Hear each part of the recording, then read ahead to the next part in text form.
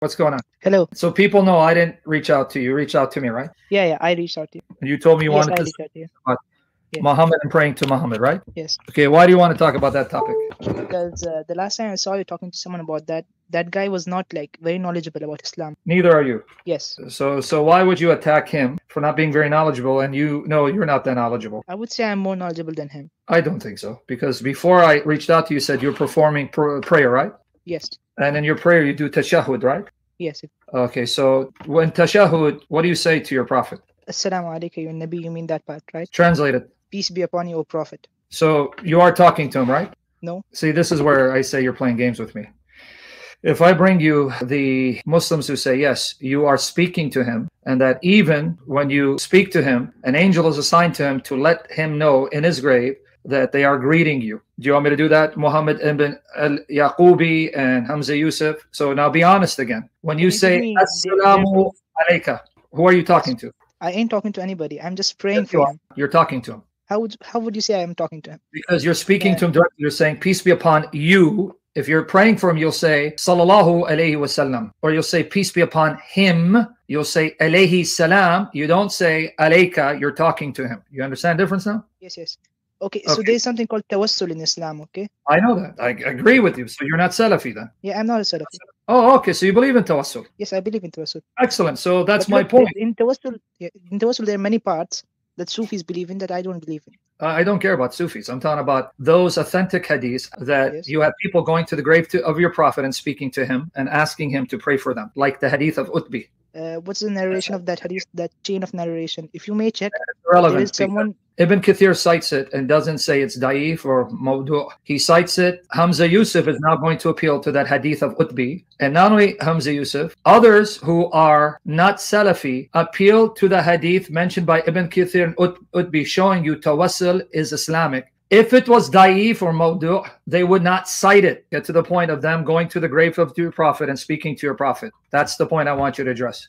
Yes, they went to the grave of Prophet, tawassuling for him, because God knows their intention that they're taking tawassul of the Prophet. Do you understand? I don't care about your intention. Do you agree that in Orthodox Sunni Islam, you can go to the grave of your prophet and speak to him and ask him to pray for you? That's all I'm trying to establish. Whether your intention is that, I don't care. Do you accept that practice unlike the Salafi? Yeah, yes. Oh, so you do. So I don't need to prove it to you, right? Yes, obviously. That's just only the extreme Salafis that believe in it. So he is trying to explain to those Muslims who think this is grave worship or that this is contacting the dead, committing shirk. They don't know what they're talking about. Hamza Yusuf and others have quoted this because it's authentic, whether they mentioned the Senate or not. If it wasn't authentic, Ibn Kathir would have criticized it. He didn't. So here's a man who comes to the grave of your dead prophet and he speaks to him. Are you okay with that? No, I'm not okay with that. But it is in Ibn Kathir. It's not a forged narration. It's not mawdu. It's not even da'if. It's cited by Ibn Kathir and even Hamza Yusuf and others to show that's how you apply chapter 4, verse 64. You just said you're not Salafi. So that means you need to show me why you reject what this narration says when those who believe in tawassul approve it. And it's not just Hamza Yusuf, I gave you this other gentleman. Because I'm a Deobandi. I follow Maulana Shafiq Thanwi, if you know him. Have you read about him? You follow Deobandi. Can you now give me an official statement from him, your scholar, your sheikh, that says that this hadith in Ibn Kathir, we reject? Give me the statement. I don't have it ready, okay? It may Go find it. Okay, did you find the narration, buddy? It actually said that it is allowed. Say it again? It is allowed. So why were you debating me? I was debating you for the video I found of you using the... No, hold on. No, don't change subject. No, don't go there. When I told you this is sound, that you can go to the grave of your prophet, you kept no, and now you confirmed I was right? Yes, I was wrong. So why are you debating me when I'm right? Why don't you get to the point so I don't have to waste time? You know more than me, obviously. Like, you have more experience than me. You're older than me. Okay, but Saad, then answer the question. When I give you a narration, don't ask me about Sanad. I'm not going to give you something weak. I'm giving you something your scholars say is valid. So now, at least you're honest enough that you admit to everyone, this is sound. You can go to the grave of your prophet. My objection was, you Muslims, you speak to Muhammad, you go to Muhammad, and you talk to Muhammad even though he's dead. You just admit I'm right. Yes. Okay, so why are you debating me? You're agreeing I'm right. Why would you say that's wrong in the first point? Because according to Muhammad, not me, not my tradition. My tradition is not your tradition. When you make dua, what is dua? Asking, right? Yes, prayer. And what did he say dua is? What did he say dua is? Supplication. Dua is for God. No. He said dua is ibadah. Yeah, ibadah also. Yeah. Okay, so everyone knows, he said supplication is worship, right? No, is worship, it could not be right. Is a form of worship. He didn't say that. He said Just to be is clear. worship. He didn't say form. He said at dua huwa al ibadah. It is worship. Those are his words. Why are you correcting him?